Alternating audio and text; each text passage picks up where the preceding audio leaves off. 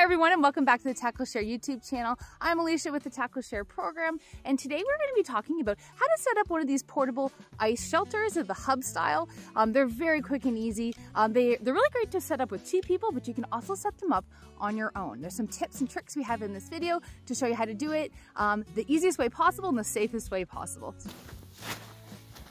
All right, so we're gonna start off by setting up this hut. They come in these neat fancy bags to keep them condensed. And they have straps on them, which is easy to carry out, but I actually find that they're much easier just to pop in a sled and drag out to the ice. All right, so let's get to it.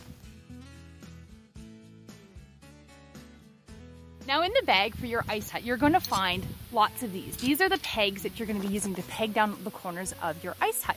You'll notice it's got very, very aggressive threads on it, and that's what's really going to grip into the ice and give it that hold. Some days when it's nice like this, it's pretty easy to set up, but when you're setting one up on your own, these are going to come in so handy. Now you'll notice at each corner of your hub style hut, there's a nylon piece of fabric there with a grommet on it, and that's exactly where you're going to be putting that spike through, and you're going to want to get it right down into that ice there.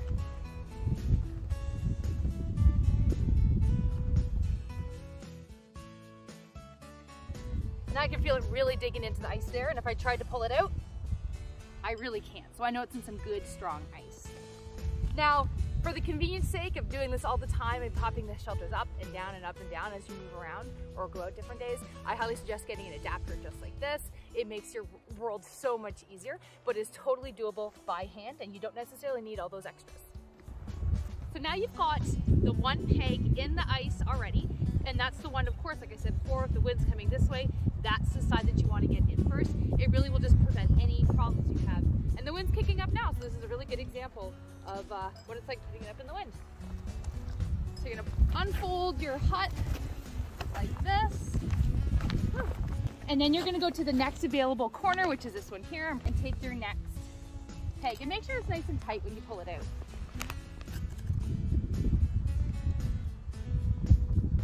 And even if I am using the drill, I like to get it in by hand at first, just to make sure I'm not really gonna be torquing the end of that bit too much. Get it in by hand, and then I can use my fancy little adapter. This one is meant for a set of pegs that does not have this yellow coating on it, so it doesn't quite fit the way I wish it would. However, it still works.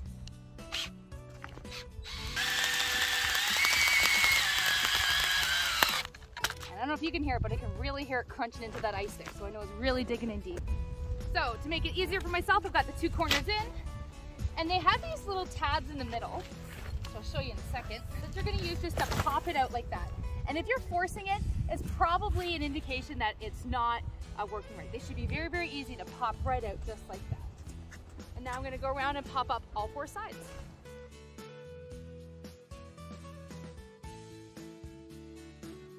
It's really handy when you have somebody else around to help you pull out the sides, but putting those pegs down is really going to give you the advantage to get it sturdy, especially if you're setting up in a bit of the wind. So right, the last thing, we've got all four sides popped up. The last thing I need to do is jump in the hut and pop up the middle.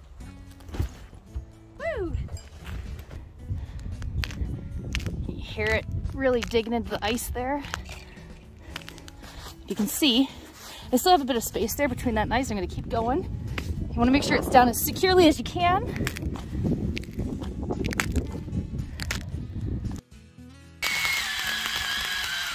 Now, one more thing you want to remember when you're setting up your hut is you want to make sure that the doors are closed, especially if you find it's windy out, because any wind that kind of gets in there can get in and lift up your hut before you've had the chance to peg it down. And even if you have pegged it down, sometimes strong gusts of wind can lift them up. So you want to make sure you leave the door closed while you're doing this. And I find sometimes with new huts or ones with really, like these insulated ones that have a really tough fabric on the outside, sometimes you'll get to a point where it's really hard to actually pull it up, and you can't pull it up past a certain point, and that's frustrating, especially if you've got kids waiting on you to get a hut set up. So my suggestion is just to release the pressure that's on that zipper, is just to push it in just a smidgen, and it's easy to zip up just like that. All right, so next, if it is windy, you want to make sure you're pegging down every peg you have in that bag. I would suggest use it. So I have two more pegs, and I'm going to peg down the side of it that is taking the brunt force of the wind right here. So I'm going to grab my last peg and peg it in right about here. So now you've got all the whole tent is pegged down, is ready to go. Without one last final thing is you'll notice that they all have these skirts on them, and that's to obviously keep an airlock. And when you want to put your heater in there, it kind of keeps, and it can really insulate, and you use less propane. You're really going to have a much better time. It also prevents wind from getting up underneath the tent. So you're also going to go around, and if you're lucky and you have snow on the ice, that is great. Use that and just shovel it on. I like to keep a small condensed shovel with me. My son was nice enough to lend me his. And just shovel the snow on there and do that all the way around your tent to give it that, you know, there's no gust of wind coming underneath that can potentially lift up your tent, as well as it keeps any warmth in and the cold out. Now, if you happen to be setting up on glare ice and you don't have any of that available, what you can do is you can just punch a few very shallow holes along the rim of your tent, and that extra shavings of ice that you've collected from those holes is just a quick toss onto your tent. You obviously would only do that if the ice is very, very thick. You would never do that if it was thin ice. Now you can see, you can't even really see any light other than the zipper at the other door there. Any light coming through, because I've got a nice seal on it there. And I will admit, I probably should have at the beginning went around the perimeter and scooped out from underneath so that the skirt could get right on the ice. That is probably a hindsight note for later. So when you do go to set it up, you're going to want to maybe just take a quick little scoop around the outside here so you can get down to the ice so that it's easier just to put the snow on top. Even being in the hut right now, it's much, much warmer. I don't even have a heater on in here. It is straight up just the hut, a shovel, and me. And I think just the insulation from the wind on its own is quite a bit of heat. That's all you really need. But you can always upgrade to getting a heater, etc. Having said that, that's kind of why I'm showing you here about the floor is full of snow. And that may seem non-ideal, but as far as, you know, the longevity of the time that you're out on the ice, if you're out fishing a lot, your feet can actually get fairly cold when you're touching that really hard ice. So the snow actually provides an insulation layer, and I do enjoy having that there. It just gives me one extra, you know, a bit of insulation so I can stay out a bit longer. It also helps prevent when you get, if you do get a heater going on the ice, it gets quite slick and slippery, and it's just a big watery mess. So I find having the snow layer here is also sometimes very helpful. Maybe if it is too much, you could skim it off a little bit. Like, it is quite thick here. Whew. You could skim off a little bit and give yourself a bit, but I used to scoop all the snow off, and now I find that leaving a little bit of snow there is actually very beneficial. Now you'll notice on my hut here, there's this yellow strap I have hanging around here. It's got a little loop on the one end and Velcro. I think it's great that they've sewn it to the edge of the tent. That's the loop that you use when you've collapsed your tent and folded it back over. That is the loop that you use to bundle it together, because in reality, nobody really puts your tent back in the bag after you've done it once. Maybe at the end of the season I put mine back in the bag, but as I'm using it, I just leave it bundled up in my sled. I bring it back to my house, I dry it out in the basement or the garage, and then I bundle it back up and put it in my sled. So I really don't use the bag much. This strap is really, really handy, and I like how this tent I have is actually sewn to it, so I'm never going to lose it. So when you do fold up your tent, you're going to want to look for a strap similar like this, or just know where it is so that when you do go to collapse it, you're not fumbling around in the blistering wind trying to find a little strap to bundle it back up. So you've had your day on the ice and you're ready to pack it up and head home. This is the steps you're going to do when you go to pack up your tent. You come inside and you're going to pull down the tent from the top. I like to start this way. It just makes folding the sides in a little bit easier. I also really like to zip up to the side.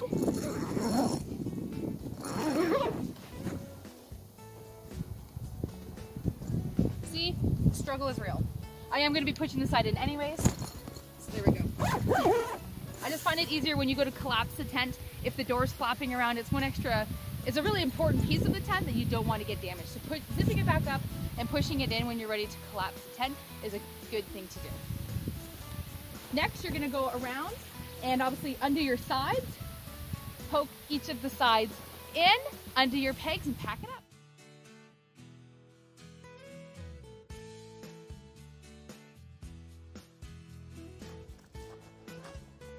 Now, when I'm going to remove the pegs, I'm still going to leave the pegs that are closest to the windward side there, because of course if I pop those up and the wind comes in, my tent will fold backwards. So you're gonna leave the windward side first, or last, and then you're gonna take the sides that were the last entry first.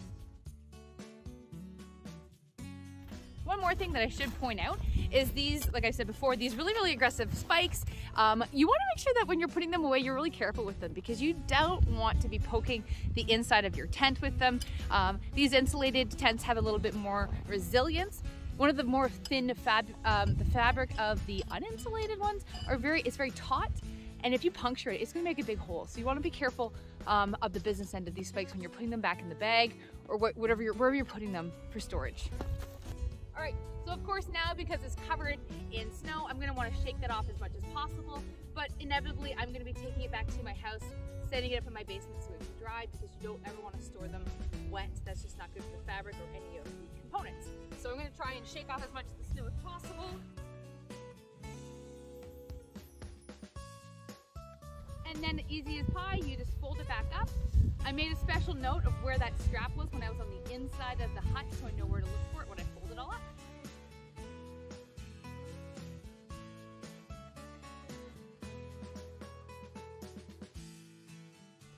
Like that. And just like any camping tent, they hardly ever fit back in the box. Especially when it's cold, the fabric really wants to stay where it was originally, so you really kind of have to use some encouragement.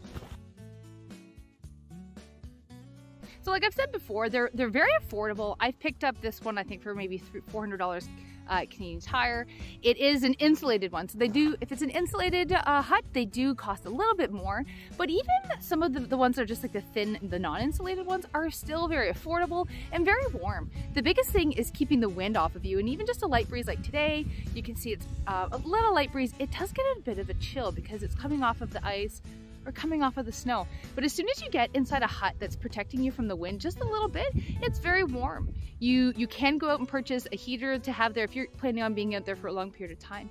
But if you're just starting out angling, a hut on its own is very warm, especially ones that have a black canvas material. I find that on sunny days, the sun can really heat them up all on their own. So they're very affordable, easy to set up, especially if you're doing it the right way. So make sure that if you're getting a hut, it's something that's meant for you.